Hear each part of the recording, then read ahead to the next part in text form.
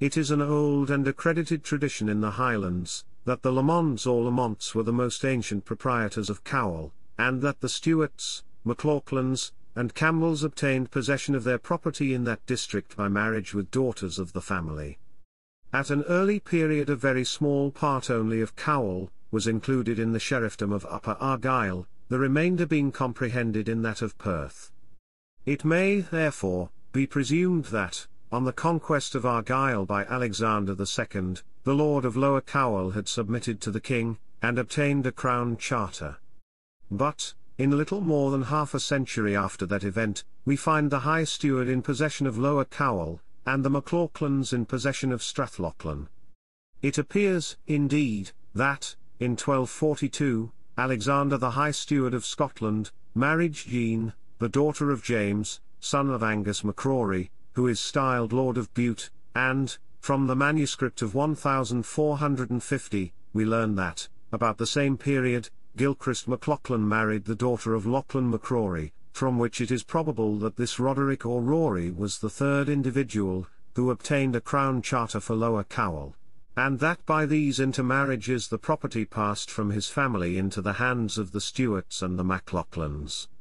The coincidence of these facts, with the tradition above mentioned, would seem also to indicate that Angus MacRory was the ancestor of the Lamonds. After the marriage of the steward with the heiress of Lamond, the next of that race of whom any mention is made is Duncan MacFurcher, and Lormanus, son of Malcolm, and grandson of the same Duncan, who appear to have granted to the monks of Paisley a charter of the lands of Kilmore, near Lochgilp, and also of the lands which they and their predecessors held at Kilmun. In the same year, Lormanus, the son of Malcolm, also granted a charter of the lands of Kilfinnan, which, in 1295, is confirmed by Malcolm, the son and heir of the late Lormanus. But in an instrument, or deed, dated in 1466, between the monastery of Paisley and John Lamond of Lamond, regarding the lands of Kilfinnan, it is expressly stated, that these lands had belonged to the ancestors of John Lamond, and hence, it is evident, that the Lormanus mentioned in the previous deed, must have been one of the number, if not indeed the chief and founder of the family. From Lormanus, says Mr. Skene, the clan appear to have taken the name of Maclaman or Lamond, having previously to this time borne the name of Macaraca, and Clan Vic Earacha. The connection of this clan with that of Dougal Craignish, is indicated by the same circumstances which point out the connection of other branches of the tribe, for whilst the Craignish family preserved its power it was followed by a great portion of the Clan Vic Earacha, although it possessed no feudal right to their services. There is one peculiarity connected with the Lamonds, says Mr. Skene, that although by no means a powerful clan, their genealogy can be proved by charters, at a time when most other Highland families are obliged to have recourse to tradition, and the genealogies of their ancient senachs, but their antiquity could not protect the Lamonds from the encroachments of the Campbells, by whom they were soon reduced to as small a portion of their original possessions in Lower Cowal, as the other Argyllshire clans had been of theirs. The Lamonds were a clan of the same description as the Maclauchlans, and, like the latter, they have, notwithstanding the encroachments of the Campbells, still retained a portion of their ancient possessions.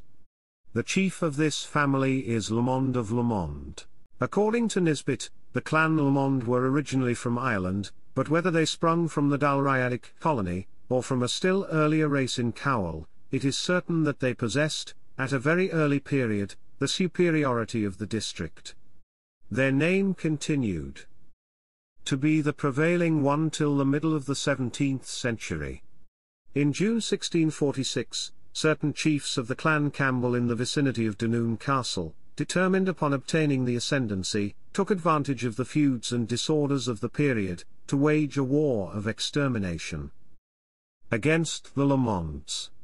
The massacre of the latter by the Campbells, that year, formed one of the charges against the Marquis of Argyle in 1661, although he does not seem to have been any party to it.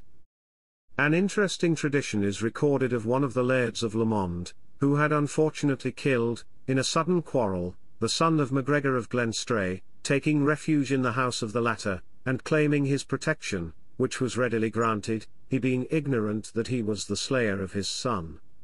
On being informed, MacGregor escorted him in safety to his own people. When the MacGregors were proscribed, and the aged chief of Glenstray had become a wanderer, Lamond hastened to protect him and his family, and received them into his house.